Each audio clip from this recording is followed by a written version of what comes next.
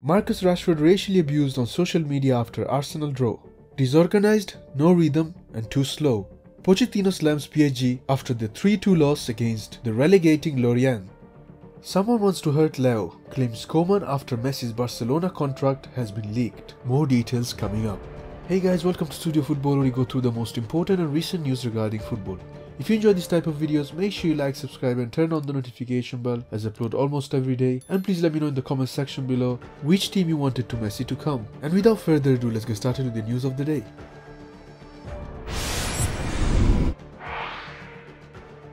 Man United forward Marcus Rashford was sent racist abuse on social media after Saturday's 0-0 draw against Arsenal. The England international became the latest United player to be targeted after Anthony Martial and Axel Tuanzebe were insulted earlier this week.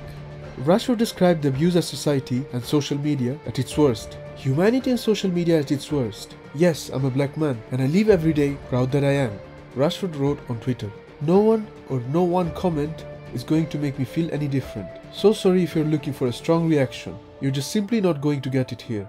I'm not sharing screenshots. It would be irresponsible to do so, as you can imagine there's nothing original in them. I have beautiful children of all colors following me and they don't need to read it. Beautiful colors that should only be celebrated. Chelsea defender Reece James and West Brom's Romaine Sawyers were also racially abused earlier this week. The FA condemned the abuse of players early on Saturday. Mauricio Pochettino gave a damning assessment of PSG's 3-2 League One defeat at Lorient, declaring the performance to be an accident. PSG had a chance to return to the top of the table on Sunday and were on course to do so after a Neymar penalty in either half overturned Laurent Abergel's opener. But LIONEL Messi netted a superb solo strike in the 88th minute. The defeat was PSG's first since Pochettino was appointed as Thomas Tuchel's successor. But the former Tottenham boss conceded there is plenty of work ahead as he tries to shape the team to his specifications. We're constantly looking to improve to work. It's an accident, like can happen in football. We hope to get better in the next game, said Pochettino. Lille subsequently beat Dijon 1-0 to move 3 points clear of PSG at the top, with Pochettino's side down in third behind Lyon. Lionel Messi did not deserve his contract to be leaked to a newspaper, said Ronald Koeman, as the Barcelona head coach claimed there was an agenda to hurt the Argentine superstar. A report by El Mundo claimed the deal Messi signed at Camp Nou in 2017, which expires at the end of this season, is worth more than 555 million euros. It was already believed that Messi was on a crazy salary at Barcelona, given he's recognized by many the greatest current player of the world's most popular sport.